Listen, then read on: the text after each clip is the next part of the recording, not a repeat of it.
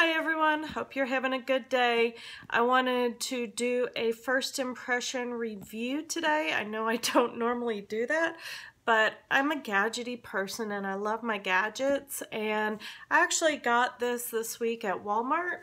And what this is this is an As Seen on TV, which will get me every time, by Copper Chef. It is the perfect egg maker.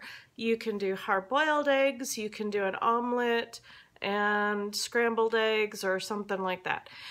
So, oh, those are poached eggs. So we're gonna test this today and see how well it works. My mom and dad have a egg steamer that they love, and so we'll see if this is worth the $20 or not. Yep, this was $20, but it can do, as you can see, it's got you can do, I think, about a dozen eggs or so, 14 eggs at a time. Woohoo! And here's the back and all of the things that are included with it. I have not opened this box yet. All I've done is undo the tape. So I will show you what I think. All right, so here's the box. I'm not really good at this, guys. This is my first time doing it. There's my instruction manual, the important things that you need to know about your rights, arbitration. Why is there an arbitration agreement in this box? Wow, dispute and arbitration. That does not inspire confidence in me. That does not at all. Okay, there's the owner's manual. And let's see, there's the safeguards. Do not use outdoor. Do not let power cord hang over the edge of a table. Blah, blah, blah, blah, blah. Let's see. So it's got all of the parts and the general operating instructions. So if I want eggs, hard-boiled eggs, 5 to 7 eggs, hard-boiled, I need 4 tablespoons of water. It is not recommended to do 7 to 14 eggs, soft or medium boiled. You can only do that many as hard-boiled, and for hard-boiled, it takes 18 to 23 minutes. So I don't know how this is any easier to do, but apparently it uses a lot less water, so maybe that's a good thing. But I'm going to put this over here, and we're going to see what's inside. As you can see, it's still in its nice plastic. And here's the measuring cup that you get, and it comes with an egg piercer. Apparently that's a thing. I didn't know that. I've been on this earth almost 48 years and didn't know that you were supposed to pierce eggs. And this is to make poached eggs. This is to make the omelet. These are both really small, and that's pretty good sturdy plastic. Some people don't like cooking with plastic or cooking in microwaves, so if you're not into plastic, you're not going to like this. And then this is the rest of the unit. I'm going to put that to the side. And in here we have the lid, which was really hard to get out. I'm assuming that these are steam holes. And then there's tape on the sides. This is the extension ring. So this is so that you can do more than 1, 2, 3, 4, 5, 6, 7 eggs at a time. So this is so you can do 14 eggs. And there we go. And I'm going to take the tape off. And there you go. So that is the entire thing. Now this is from Copper Chef, which Copper Chef is the one that makes all of those copper pans that are as seen on TV. And so I would expect that the inside of this, or part of this, would be like those pans, but as you can tell, it's really not. Yeah, it's not at all. It's just a metal thing, and it's copper colored, so that's why it's from Copper Chef, apparently. That's kind of misleading, to say the least, because I thought for sure that this would have the kind of surface that my pans have. Though my pans are a different brand than Copper Chef, I expected the pan, you know, because the pans do have that same surface. So yeah. All right, so let's see how to use this. So using the proper amount of water during the cooking process is the key to perfect results. The cup is clearly marked for soft, medium, and hard-boiled eggs. The reverse side has the measurement for omelets and poached eggs. First, pierce the bottom of the egg with a small hole, then place the eggs with the puncture facing up. Afterward, place the cap back on the measuring cup. Caution, the pin is very sharp. Use caution when puncturing the egg. Piercing the eggs prevents them from cracking and results in uniform cooking. The easiest way to hard-boil eggs is to blanch them in ice water to stop the cooking process. Then crack the shell by gently tapping on the countertop or sink. Rinse the egg with cold tap water while gently peeling the shell. Before using the first time, wash the components except the power base and the cord. And wash with a non-abrasive sponge or warm soapy water. Rinse the components with clean water and dry thoroughly. Okay. So I will do that off camera for you guys. For 7 or fewer soft, medium, or hard-boiled eggs, add water to the heating element. Pierce the egg bottoms with the pin located at the top of the at the bottom of the measuring cup. Place the eggs in the tray. Cover it. Okay, so we're gonna do more than 7 eggs. We're actually gonna do 10.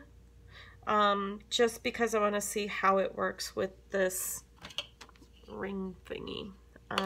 Okay, so let me go ahead and wash these plastic components that are copper colored, and I will be back.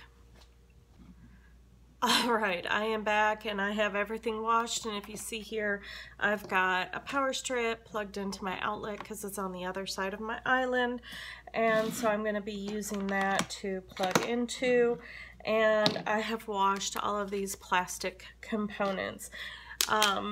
Yeah, so the first thing I'm gonna do is I'm gonna get my eggs. I splurged this week and I bought organic for the first time ever. I don't know why, but I did. So I just wanted to see if they made any difference. So I'm gonna go ahead and pierce these. This is so weird. I've never done this before. I don't know how far down I'm supposed to go, but that's what I'm doing. Okay. Ooh, that sounded awful. I don't like this. Ugh, never done this before. This is so weird. The only time that I've done this is when I was a kid and my grandma would pierce both ends of the egg, and then we would blow out the yolk, because what we would do is we would then clean them and paint them and use them for Easter decorations. So that was always fun. Okay, so I've got 6 eggs over here, and I'm actually going to do just 2 more. All right, that way we can stack them. So,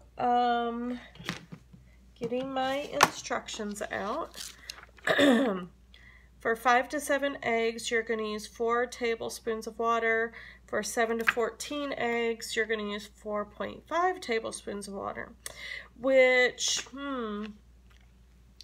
so 5 to 7, you're going to use 4, and 7 to 14, yeah, that doesn't make any sense. But anyway, here we go. So, looking at this, I see, I don't know if you guys can see this or not, but it does have some writing on it.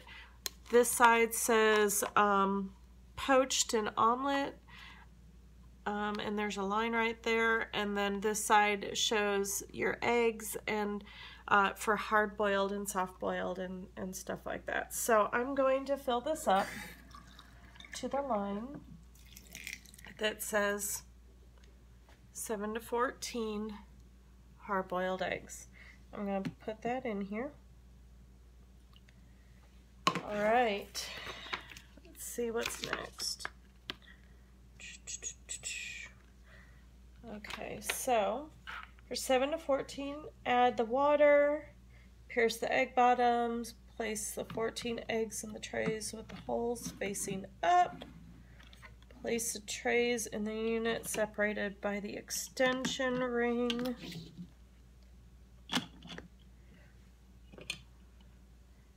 Put the lid on, plug in the unit,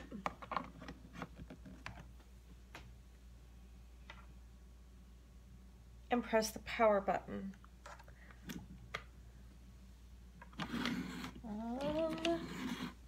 Okay, nothing happened. I pressed it and there's a little light down here, which you guys can't see, but there's a little light and it's not on. So let me try it again.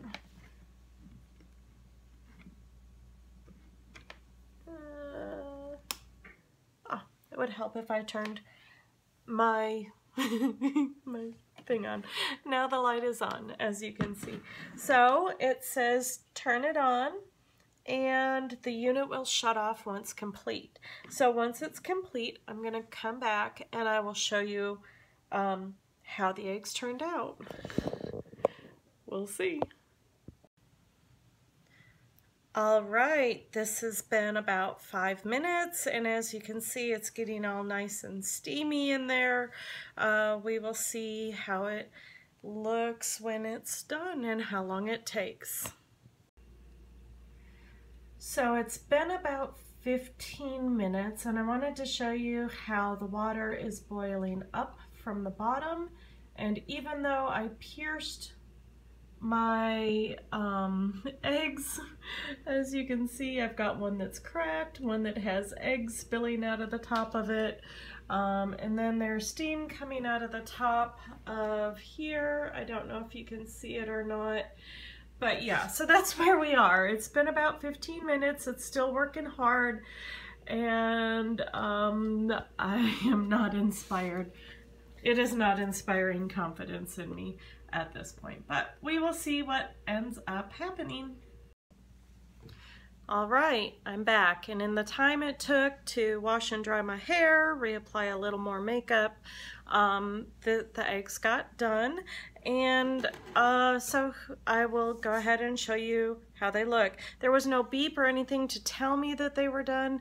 I heard actually a click, and then I came up here and they were done. So what I've done is I want to see if there's a difference between cooking on the top rack or cooking on the bottom rack. So I'm going to go ahead, and I have actually, as per instructions, 2 bowls of ice water. This one's going to be for the top rack, this one's going to be for the bottom rack, to see if anything has changed. So the first thing I'm going to do is let you know this is super, super hot. So be careful when you open it. It's got a nice little pull tab, so I'm going to use that. And there's a lot of steam coming out of there. And I will show you that these are the 2 top rack eggs. And as you can see, even with the top rack eggs, that this one did come up to the hole and this one came out of the hole a little bit. So it said to go ahead and put them in ice water. So I'm going to do that now. And then I'm going to pull this off and I will show you this ring. And this is the one that's more interesting because, as you can see, it came out of the holes. The only 2 that it didn't was these 2, and interestingly enough, I think those were the first 2 that I didn't pierce good enough. So I would suggest not piercing your eggs. As you can see, this one is actually cracked through, and I thought piercing was supposed to stop that. So I'm going to go ahead and put those in there. And if you look really close, you can see that there's some egg in the cups and in that area. The one thing that I did want to show you though, which maybe it's not too hot, is this. And this is what it looks like when it's all done. As you can see, there's a lot of burnt part, and I suspect that that's from the eggs that drip down. And so this would definitely have to be cleaned. So again, that's another reason why I'm kind of disappointed these aren't like the copper pans, because this is going to be kind of hard to clean. And everything is just really, it's really warm, so I don't know. So what I'm going to do now, since they've sat in this water for a minute, is I'm going to do what they said, crack it on the countertop, and let's see what they look like. So this is the one that was on the top rack. This didn't have water boiling into it or anything like that. And as far as the ease of peeling goes, they're not too bad. I got these at Walmart a few days ago, so they aren't fresh from the store or anything like that, but there you go. So that's the egg, and I've got a cutter, a knife, as some people call them, and I'm gonna go ahead and see how these look on the inside. So as you can see, these are well done. There's no green parts or burnt parts or anything like that. So I would say that the top rack is actually really, really good. I'm going to take one of these eggs that didn't spill over from the bottom rack and see what they look like. Oh, that peel comes off really nice and easy. As you can see, it just came off in like 2 pieces. And let's see how it looks. It looks just as good as the top rack. Okay, awesome. My daughter's standing here. I think she wants some of my nice warm eggs. No? Okay. Now I'm going to take this one that was cracked to beyond. It's got the egg coming out of the top and it has a crack running through it. And let's see how that one looks. Again, it looks pretty good. Overall, I like how they're cooked. Yeah, it does look like a little bit of a heart, and I don't know why it did that, but that's kind of interesting. So it's kind of interesting that the non-pierced eggs actually did better than the pierced eggs. But I really like how they all turned out. I think this is going to be a really good method. Next time I'm not going to use, or I'm not going to pierce them. I'm just going to cook them like instructed, or without piercing them. And that's it. I'm going to have to clean this. I'm not really pleased about how this turned out.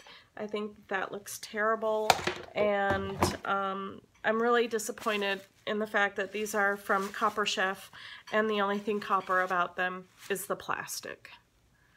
So that's my review. I bought these myself, and this is my honest review of it. So I hope you guys have a good day.